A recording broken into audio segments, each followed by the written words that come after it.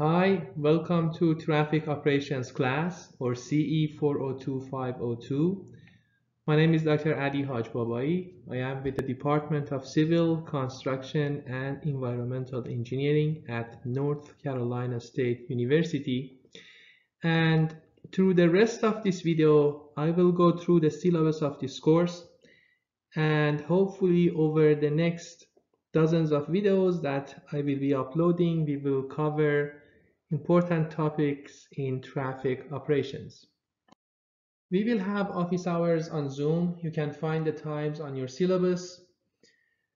You have a teaching assistant whose information is also available on your syllabus. Course website is Moodle, and all the communications will be via email or Moodle announcements. Let's talk about the main purpose of this course. So what we want to do here is to teach our students the main concepts of traffic operations. And the topics that we will be talking about are data collection, traffic flow theory, highway capacity analysis and level of service. We'll be talking about signalized intersection design and analysis. And at the end of this course, we expect the students to be able to analyze different highway facilities, find the level of service. We expect the students to be able to conduct data collection and analyze the data, and pretty much be familiar with a wide range of topics under traffic operations. Our textbook is Traffic Engineering. We use the 5th edition. This textbook is required, and this is an excellent book and available to you through the bookstore. The online version is available at a very reasonable price. There are also materials that we will be covering from the Highway Capacity Manual.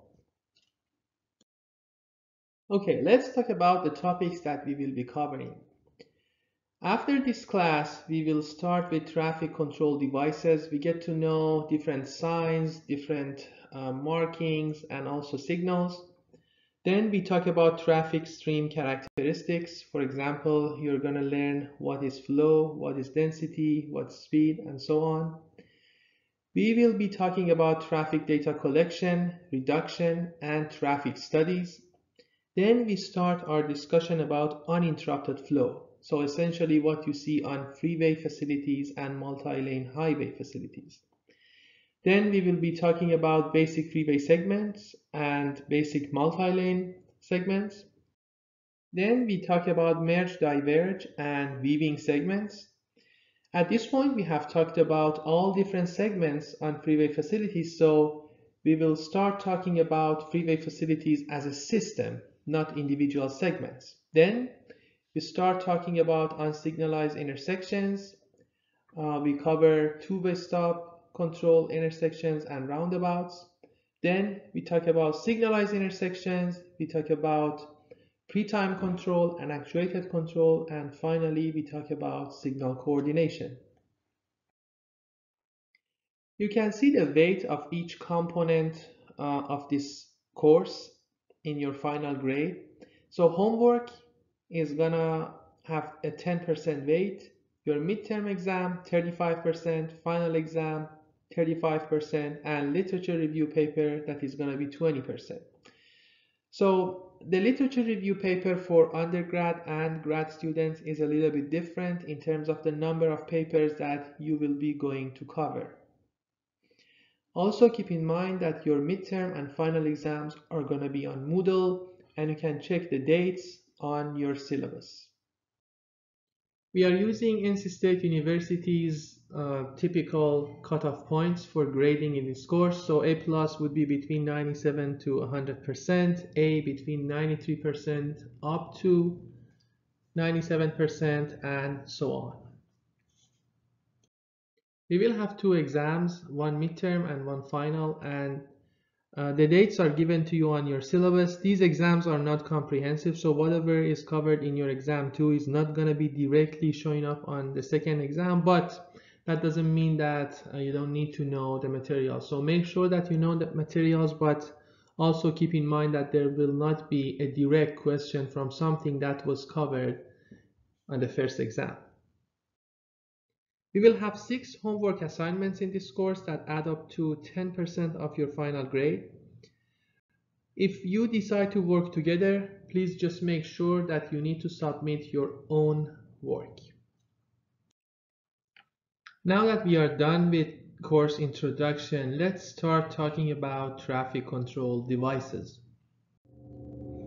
Now, what is the purpose of traffic control devices? The main purpose is to communicate traffic control decisions with road users or the drivers that are on our roads.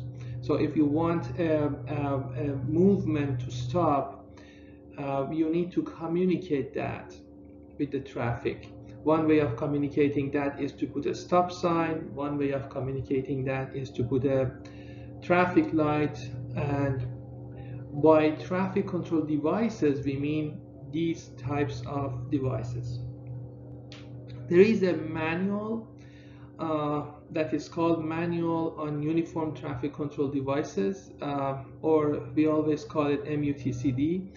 So this manual is all about how these devices need to be placed, how they should be designed, where they need to be, and a lot of details about that. And I encourage you to take a look at it. And many of the things that we discussed today and also are in your book about traffic control devices are coming from this manual. Now, first, I want to talk about the general criteria for traffic control devices. When do we use them and how do we use them? So first and most important thing is that they need to fulfill a need. So we don't put a traffic control devices at a place that there is no for it. For example, if you don't want to stop traffic, you don't put a stop sign or you don't put a traffic light. So if there is a need that something needs to be done, then we are gonna have traffic control devices. They need to attract the attention of those who are using the highway facility.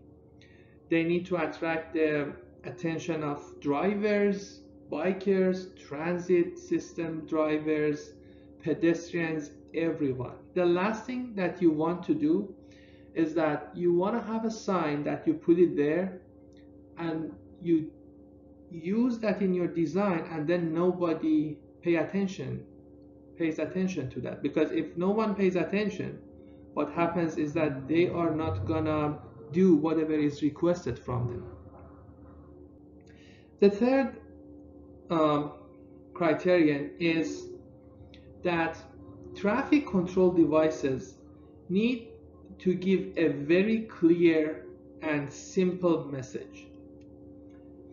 They have to be designed in a way that road users understand them very easily. You don't need to spend 5 to 10 seconds to understand what you see on a traffic light or a stop sign. When you see it, you know what it means, right? So traffic control devices need to be there, need to be designed like that. They also need to command respect of road users. So you need to respect the device and the information that it provides to you. Otherwise, you're not gonna follow with that. And then they have to also provide enough time for response. So what do I mean by that?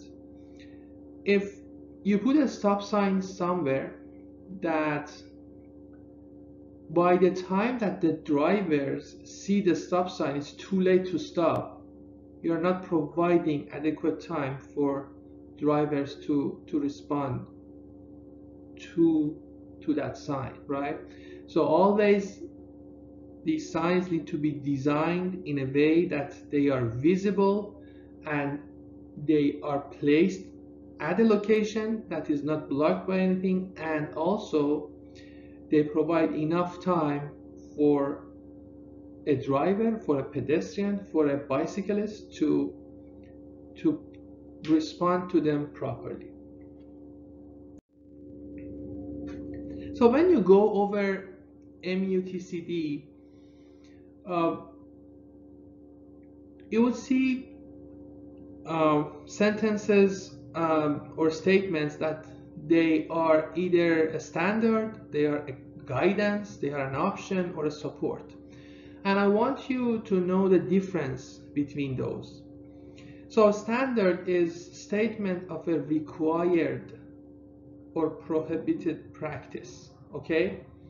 When you read a sentence that is talking about a standard, you see the word shall or shall not. That means that this sentence is telling you something that either needs to be done or cannot be done. If it's done, it's illegal. Okay? Guidance is the next level. So it's a recommendation. It's not mandatory. If you read a sentence that is providing guidance, it's going to have the word should or should not. So option, we are going another level farther from a standard. Option is telling you something that you can do. It's just an extra option. When you read a sentence that provides you an option or talks about an option, it says may or may not. And support is pure information. So whenever you read a sentence that is just providing extra information and you don't see words shall or shall not, should or should not, and may or may not, none of these, that means that is a support sentence. So when we talk about traffic control devices, we talk about signs, we talk about markings, signals, and some special controls that we talk about them later. So one thing that is the most important thing is uniformity. And what I mean by that is that you want to use the same color, the same shape, the same text on the sign or on your devices to give the same information. Okay, so for example, we use colors to give the same information. Red always is telling you to stop if it's on a signal, right? You cannot go. It's on a stop sign, it tells you you cannot go. If you have green, it tells you that you can go, right? So we don't use red for stopping vehicles and also for letting them go. Red means stop. For example, orange always means be cautious, right? Shape. So we use several shapes and each shape means something. For example, yield sign is always a triangle, right? So we know that when we see a shape of triangle, it's either yield sign or something else, but it's clear that triangle is used for only a certain messages that we want to convey. The same is with pattern, and it's mostly for pavement marking. For example, if you have double lines, it means that you cannot pass the line, right?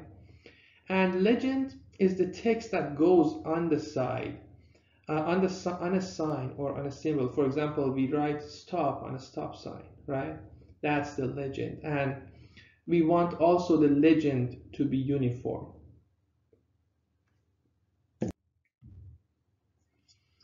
So let's talk about different traffic control device types. So we have markings, we have signs, we have signals. Okay.